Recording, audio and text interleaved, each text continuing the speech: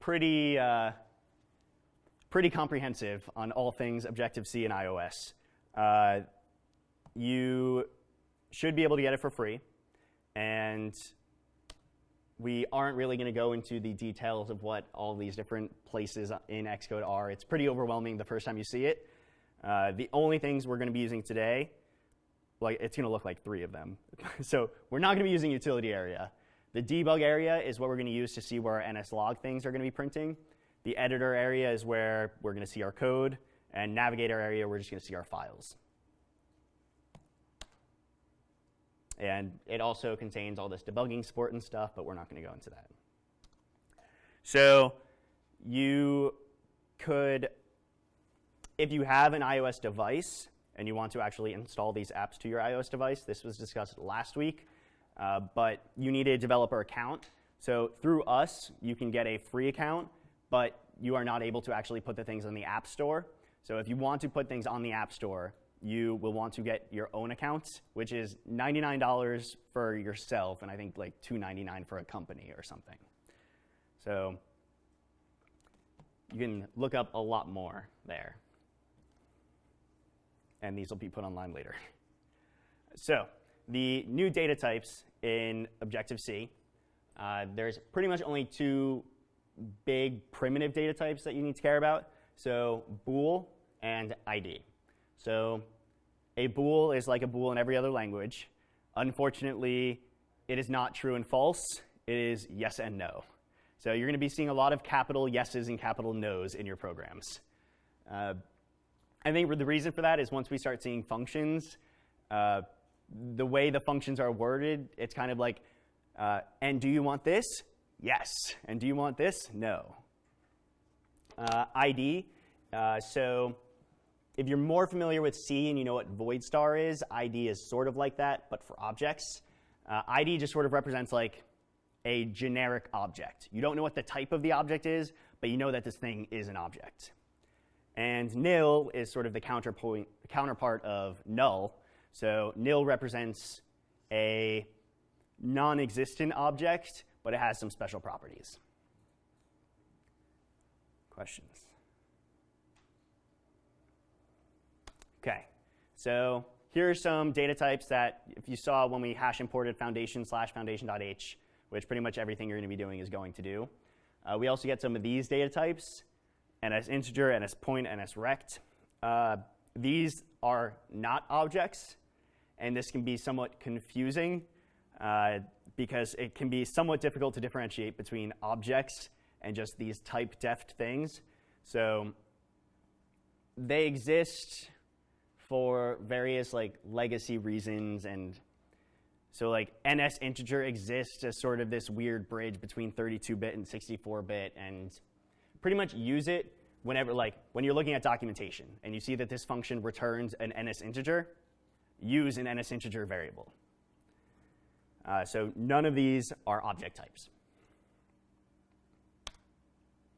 But now, just a quick discussion about what classes and objects are, in case you don't have any object-oriented experience. So we're going to be defining classes today. And a class, it's going to be similar in Objective-C to other languages you've seen. A class is going to define methods and variables. And it's pretty much a blueprint that then objects you're going to create from those classes. So class is going to say, any object of this class should have these variables and these methods. And then it's on those objects that, or in those objects, you're actually going to have those variables. So you have a single class, and many, many objects can come from that single class. It's also important to remember that in object-oriented programming, classes, you're going to have this hierarchical relationship that we're going to be seeing. So if I define, in Java, you might have seen the object class. In Objective-C, the equivalent is NSObject. So everything, almost everything, in some way inherits from this NSObject class. And so if I define some class person that inherits from NSObject, then I might define another class, student, that inherits from person, and then I might define some other class, 8th grader, that inherits from student. So remember that these classes have these hierarchical relationships, and this is important when you're looking through the documentation, because if I look at some random, like if I look at the Apple documentation for the 8th grader class, and it shows me like the method spelling homework, you might think that's the only method it has, but it has a lot more methods than that because it also inherits all of the methods from all of its parent classes. So you need to look through the hierarchy to know all the methods everything has. Questions? Okay, so .h files. Unfortunately, the interface keyword is somewhat different from what you might think of as like a Java interface and some other languages' interfaces. It's still similar in that you're going to be defining, like, you're just going to list the prototypes of the methods that you want to be in this class. But we'll see later this thing, protocols, and those are going to be more like the interfaces you're used to in other languages. So in .h files, we have this at interface, and so at, as usual, telling us it's Objective-C. So at interface, and this class is going to be called foo, and then this colon indicates the class that we are inheriting from. So our parent is going to be NSObject.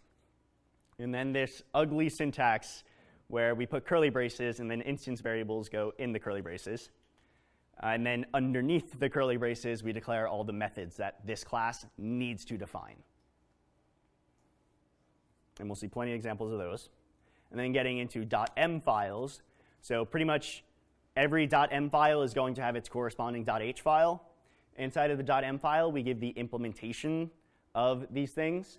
And so here we're going to give the implementation of foo and actually define all the methods that in this .h file we said we would define. Okay, so we'll look at an example. And this time we'll do it in Xcode. Actually,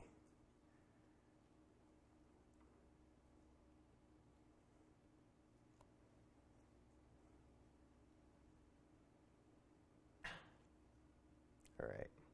So here we see on this left side we have all our files. I'm going to get rid of this right side because we don't need it now. Up in the down at the bottom, we're going to have our NSLog stuff down here. So looking through these files, I'm not going to be able to do that. So looking through these files, we see we have a main function. We have this same auto release pool thing that you can ignore for now. And then we're going to have this student star Alice. So student, we see over here, is going to be an object. We have a .h file and a .m file for it.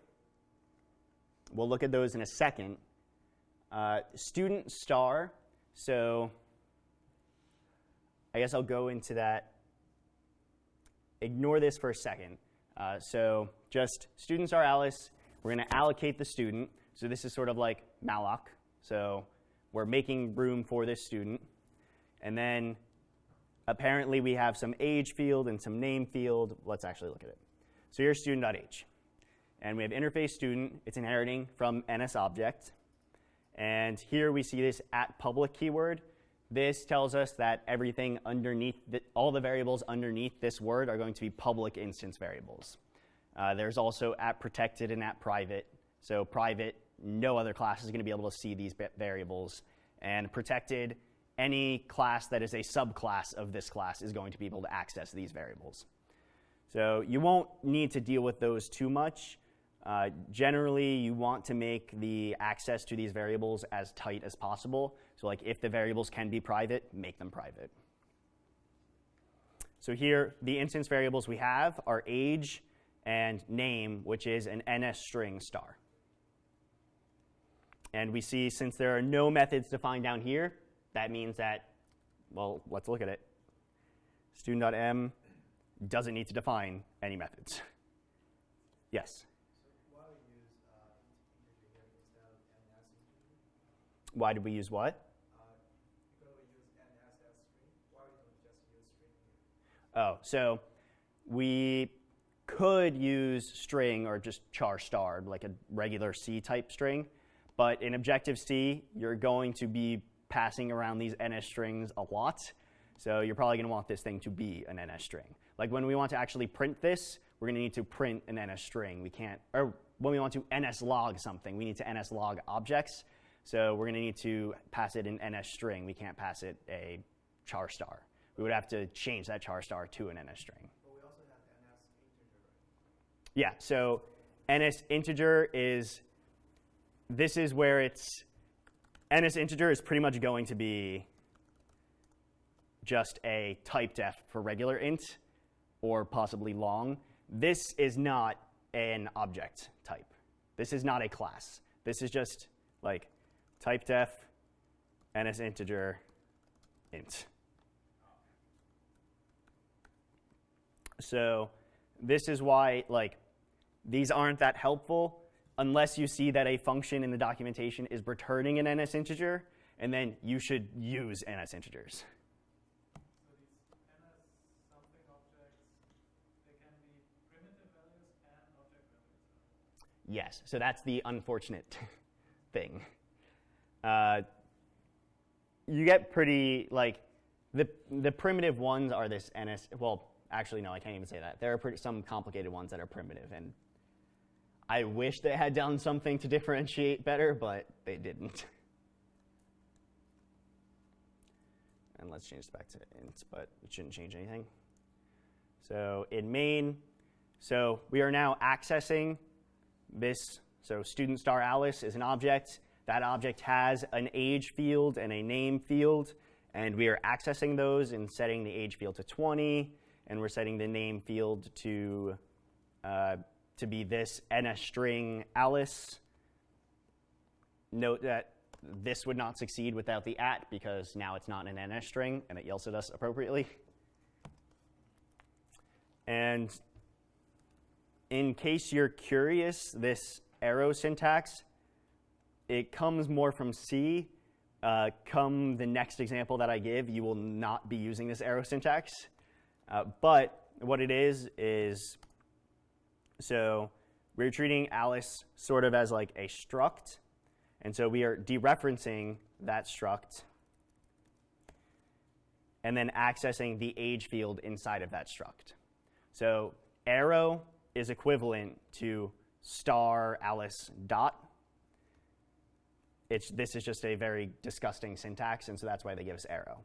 Arrow just means here is a pointer to a struct/object, and go to that object and change this field at that object.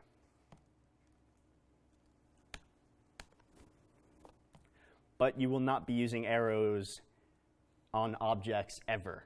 So this is a pretty bad example, but this is our intro example. Do the same thing with Bob. We allocate him, we give him an age, we give him a name. And then greet down here, we're going to nslog, and we see nslog, and we need to pass nslog and nsstring as its first argument.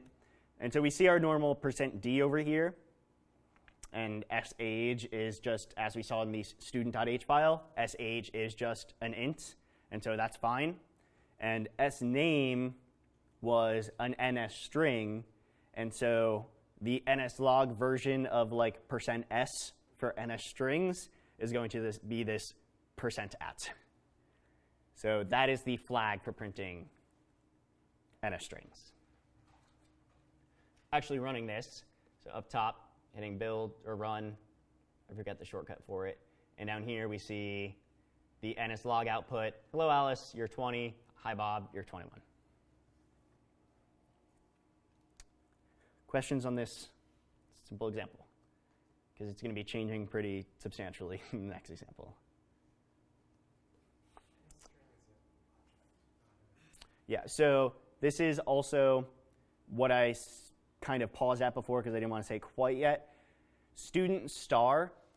Student is really like Alice is the object, but like pretty much read student star. Don't read that as a pointer to a student. Just take student star to be like the type of the object. So you will never really be dealing with a student Alice. you will always be dealing with a student star, Alice.